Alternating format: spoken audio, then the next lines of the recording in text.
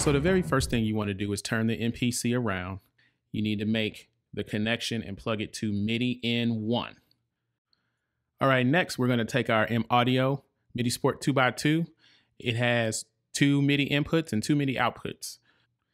Next, we're going to connect the MidiSport 2x2 with the USB connector, and then we're going to take the opposite end of the MIDI cable that we plugged into the back of the MPC and plug that into output A on the MidiSport 2x2.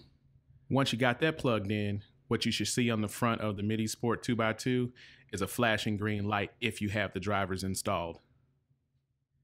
If you don't have the drivers installed, you're going to need to go to the M-Audio website, search for MidiSport 2x2, click on that link, scroll all the way to the bottom, and download and install the file. So I have my MPC session loaded up, 140 BPMs. As you can see on the screen, I'm going to solo the kick drum, and I'm going to walk you through how to MIDI sync this all up. You want to first click the MSIC or miscellaneous button, and then select F2 or function 2. In here you have 2 options. You got a sync in and a sync out. We're not going to be concerned with the sync out because we didn't connect anything to the MIDI output. We're only focusing on the sync in. So under mode, you want to change that to MIDI clock. Under sync, you want to change it to MIDI input 1, and you want to enable the MMC.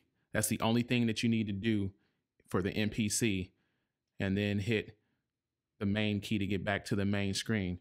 You want to make sure that sync is turned on. With loop, you can turn that off or on. It's totally your preference. Now, what I found on the Logic side is this is the side where people get caught up and hung up at because they don't know where to go, what to click on, how to turn on the MIDI sync features in Logic. For starters, I just want to show you guys that I'm operating on Logic 10.4.6, which is the latest version of Logic.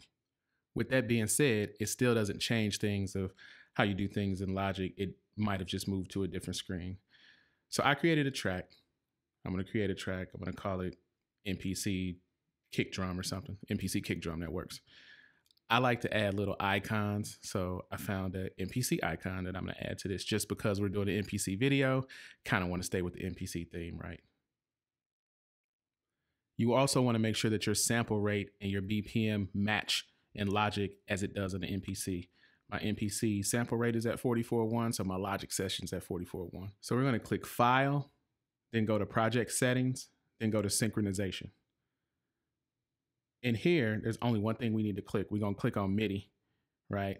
And so at the destination, because I have my MidiSport 2x2, I need to change that to MidiSport A, because that's what it's on, output A.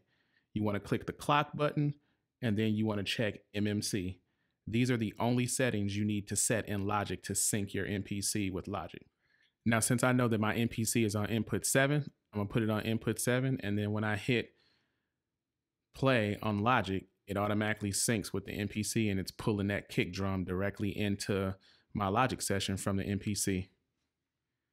What you'll see on the MPC is EXT. That means it's being controlled externally by Logic.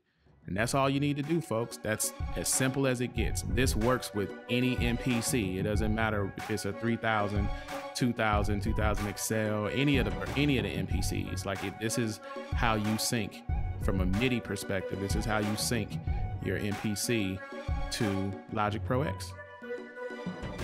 Just want to remind y'all, hit the subscribe button below if you like the video, share the video.